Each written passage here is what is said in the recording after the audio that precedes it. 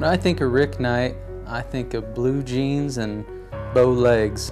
I immediately think of optimism and enthusiasm. When I hear Rick Knight, I think of a big cheesy grin.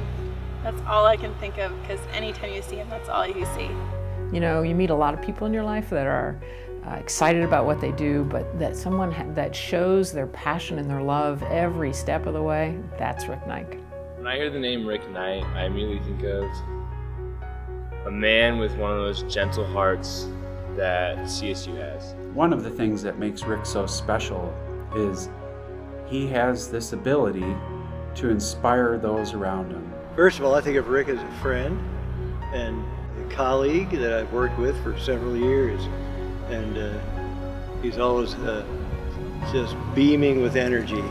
Rick, where do you even start? What do I think of when I hear Rick Knight? Think of one of the great long friendships of my life, and one that has been incredibly rewarding and enriching and enlightening and fun and full of energy. Oh, I have a lot of favorite things about Rick. I don't know, I would say just his positive energy. Just, he's kind of a consumer of life. What makes you so special is your enthusiasm, your excitement, your passion for life and for everything that's good.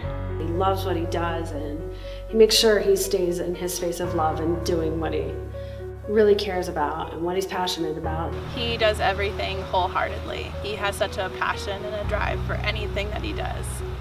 Knowing how hard it is for him to leave the department, I think makes it kind of hard for me sometimes. I think what makes Rick special is his passion for students, his passion for his discipline, his passion for making a difference.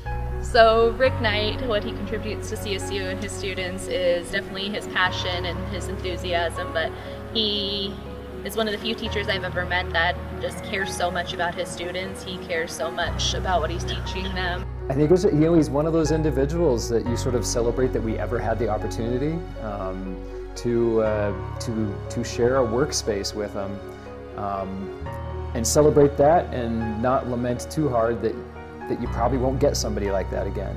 When I think of Rick Knight, I think of an amazing teacher, someone who's touched the lives of lots of students over the years. He doesn't turn away students, he doesn't judge them for where they're at or where they've been. He sees their potential and he brings it out. To me, he's an inspiration. To the Warner College, he's a master in his field, and he's an absolute delight to have as a professor, and he's just a light to CSU. The first thing I think of when I think of Rick Knight is conservation genius. He knows everything there is to know about conservation and biodiversity, and just has such a passion for conservation. He's a mentor in the truest sense of the word. Really cares about his students, gets out there, is always ready with a joke or a story. He loves students, he loves to talk to students, and he loves helping us in any way possible. So it's just great to have a teacher that's passionate about you and also passionate about what you're passionate about as well. Rick Knight, when I hear his name, I think of happy and positive and no filter. But he's loving and he cares about his students, and he's, I think, what every student looks for in a mentor. The professor that's had the greatest impact on me would definitely be Dr. Rick Knight.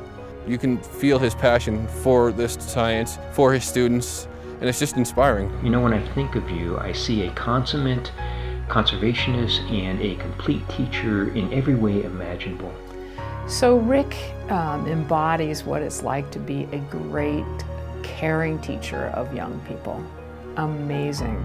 At the same time, he's super smart and super connected to the conservation world, so he's contributing in so many ways at so many different levels. And so, you know, if we had the most distinguished professor at CSU, you know, he would be the one that I would pick.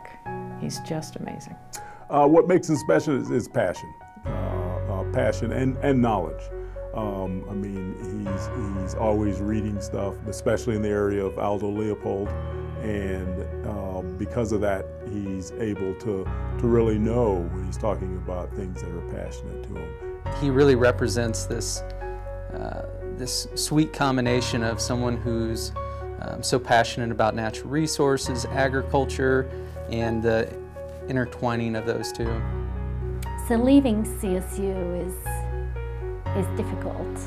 I think for anyone when their career and what they love to do are aligned and synchronized together, the boundary between the two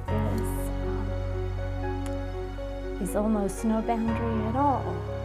Yeah, what is the legacy of Rick Knight? I mean, I think we've all sort of had to kind of humbly realize that these aren't shoes that you're going to fill, that there will be a gap, no matter who else you might bring in, or however you try to cover the stuff that Rick was doing. You're not going to replace Rick. The greatest thing about Rick retiring is that he's not going to leave. And so we know that he's going to be back teaching classes, right, Rick? Okay, Rick, so here's my message to you. You have given so much to so many people. You've made all of our lives better. We all love you for that very dearly. And this is not the end. And I'm confident that whatever you choose to do in the years to come, it will be meaningful. You'll do it with great passion. You'll give more than you receive. And you will enjoy every minute of it. And it'll be another great contribution. I love you.